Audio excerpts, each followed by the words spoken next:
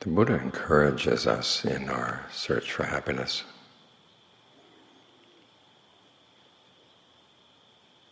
With the one proviso that we try to be wise in how we do it. There's so many ways that we could be looking for happiness that are actually harmful for ourselves, harmful for other people. But there are ways of looking for happiness that are not harmful at all. Those are the areas in which he encourages us. As he says, wisdom begins with a question. What, when I do it, will lead to my long-term welfare and happiness?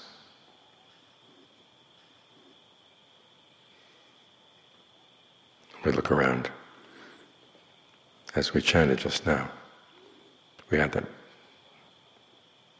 phrase, the beginning of goodwill, may I be happy. But it comes after that reflection about the world. The world is swept away, it does not endure. It offers no shelter, there's no one in charge.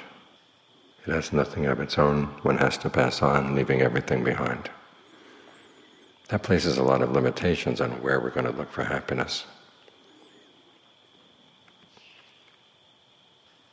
Those reflections come down basically to aging, illness, and death. The ideal happiness is something that is not subject to aging, illness, and death.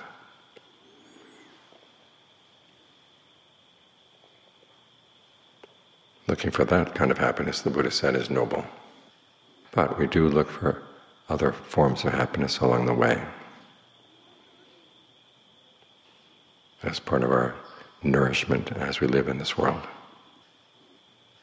But we have to be very selective to make sure that we look for happiness in ways that don't waste our time, don't waste our energy, because we have limited time and limited energy.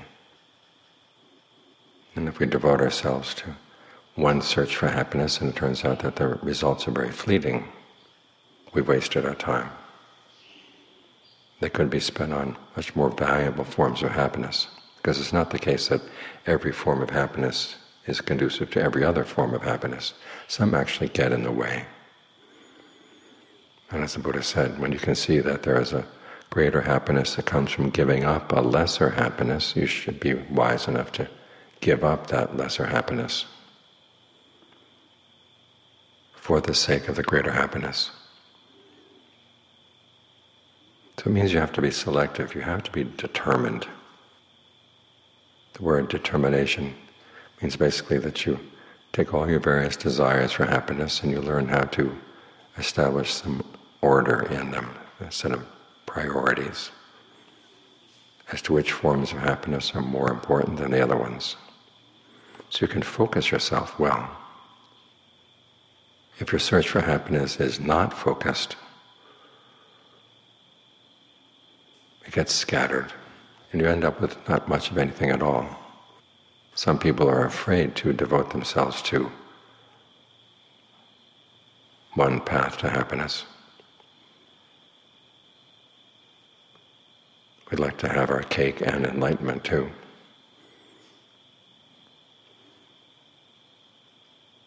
But often you end up with neither the cake nor the enlightenment.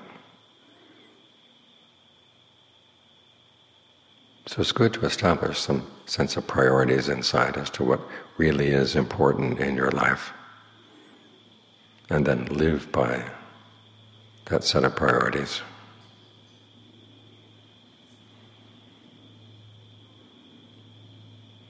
There's a sutta where the Buddha lists 4 determinations, which are basically 4 things you should be determined on, no matter what you determine as your goal in looking for happiness. It's good to keep the 4 in mind. First, you're determined on discernment. You're going to use your discernment and figure out what is a good goal and what is a good way of getting there. In fact, this covers all of the other determinations.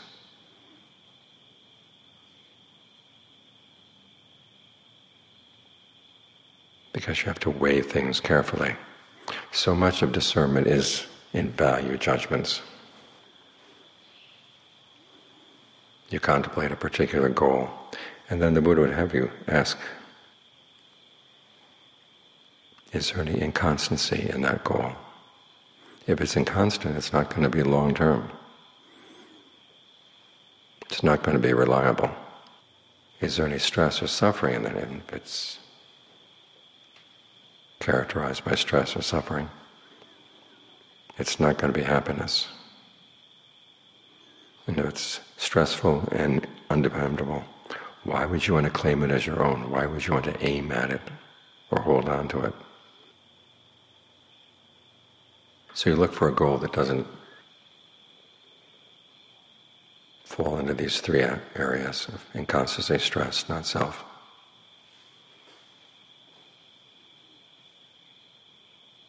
You want to look for something solid. Once you've determined on a goal that's solid, then you look at what's required. This is where the other determinations come in. There are things you're going to have to do. So you're true to that determination.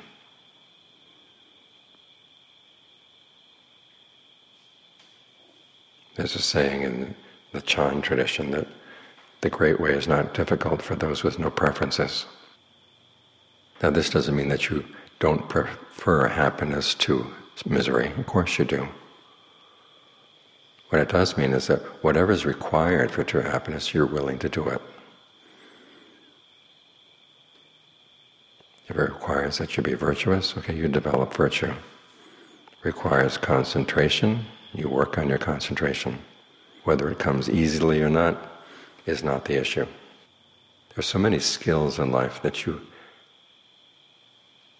have to take on, even if you're not naturally talented in them, and this is one of them. In fact, this is the primary one. Learning how to get your mind under control, because this lies at the essence of all other skills. Maintaining your focus, like right now, you have to stay focused on the breath. And if the mind wanders off, you just bring it right back.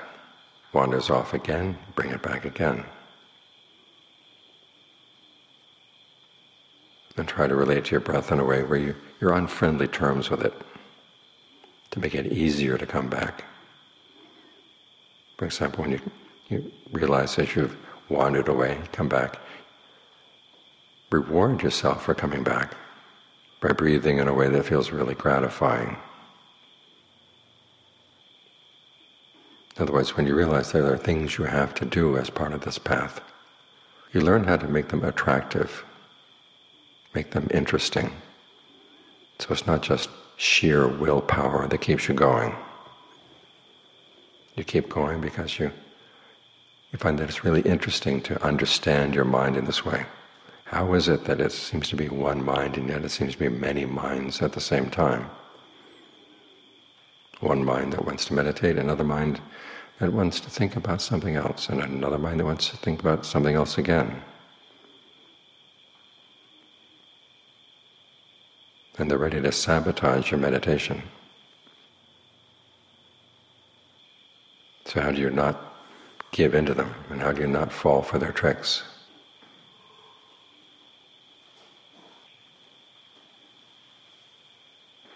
This comes under the third determination, which is relinquishment. As I said earlier, there are going to have to be things you're going to give up if you want to focus on finding genuine happiness. It's like planting a garden. You may decide that you like eucalyptus trees, but if you put eucalyptus trees in your garden, they're going to kill all the other plants. So you have to do without. Because realize that there are other plants that are more valuable. And so you see relinquishment not so much as deprivation, but as a trade. That too makes it easier.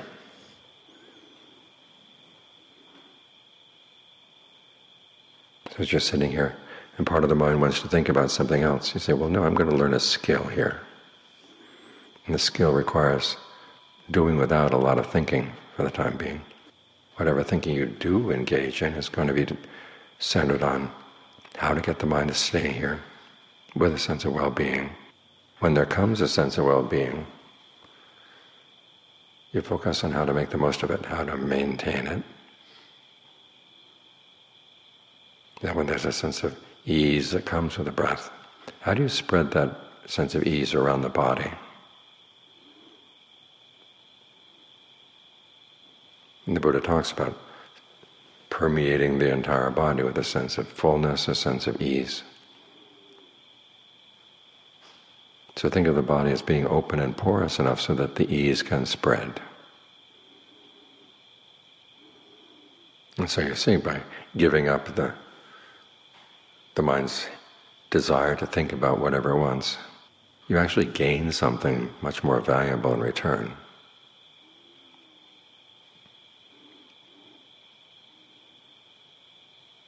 And the fourth of the determinations is stilling.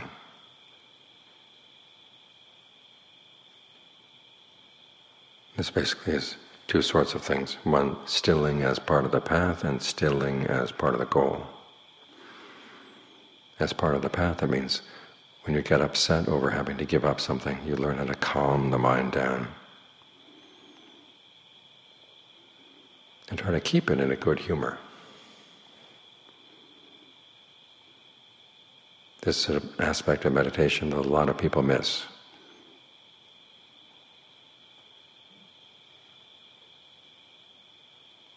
But it's what keeps you going. In other words, when things don't go as well as you like, when there are setbacks, you don't allow that to devastate you. You see, well, learn how to take it in stride.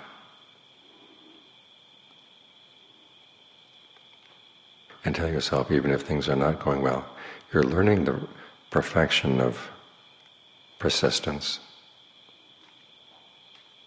the perfection of patience and endurance.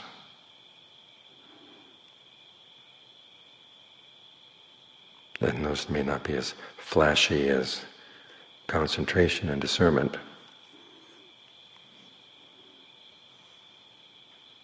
but they're virtues nonetheless, and they're good virtues to have. And they're made a lot easier if you can keep a sense of good humor about the whole thing.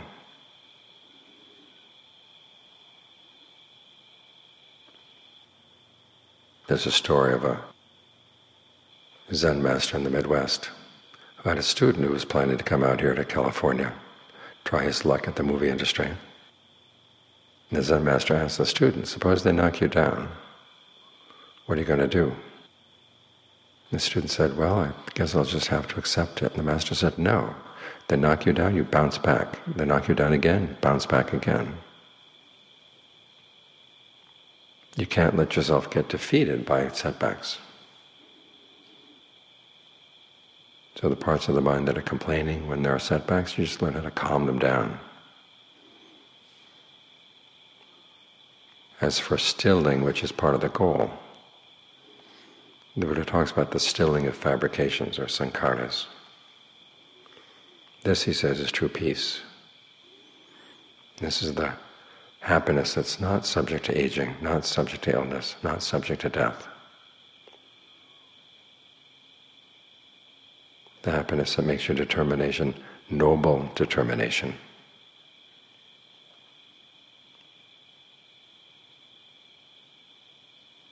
And the happiness where your determination actually yields its results. So as the Buddha said, learn to see this stilling as a positive thing. If you see that the stilling of fabrications would lead to a sense of suffering or confinement or dullness or boredom, he says you've got wrong view. And that wrong view is going to get in the way of your practice. He says it's something totally positive.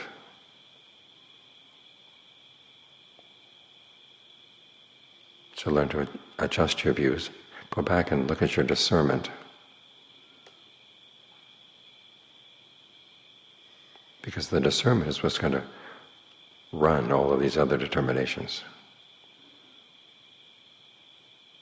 Give you strategies on how to be truthful, give you strategies on how to relinquish things that need to be relinquished, and giving you strategies on how to still the mind.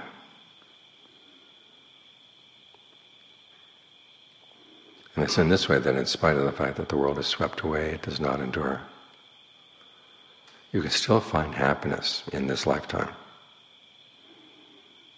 A true happiness, a happiness that doesn't disappoint, a happiness that doesn't let you down.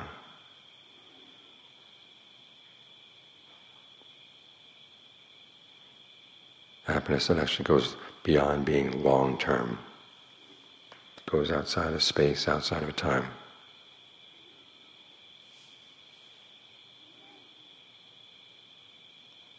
So what you're doing is you're finding a way within the limitations of the world and in your physical limitations, your mental limitations, to find something that is unlimited.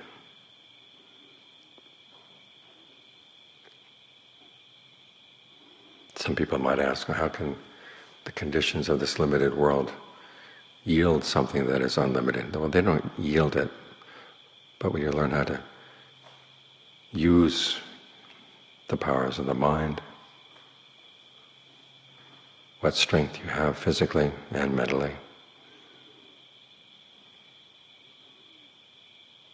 to create the path will take you there.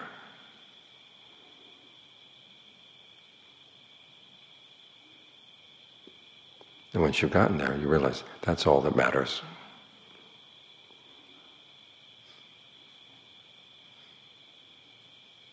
Because there's nothing else that can ever weigh the mind down again, or place limitations on the mind ever again.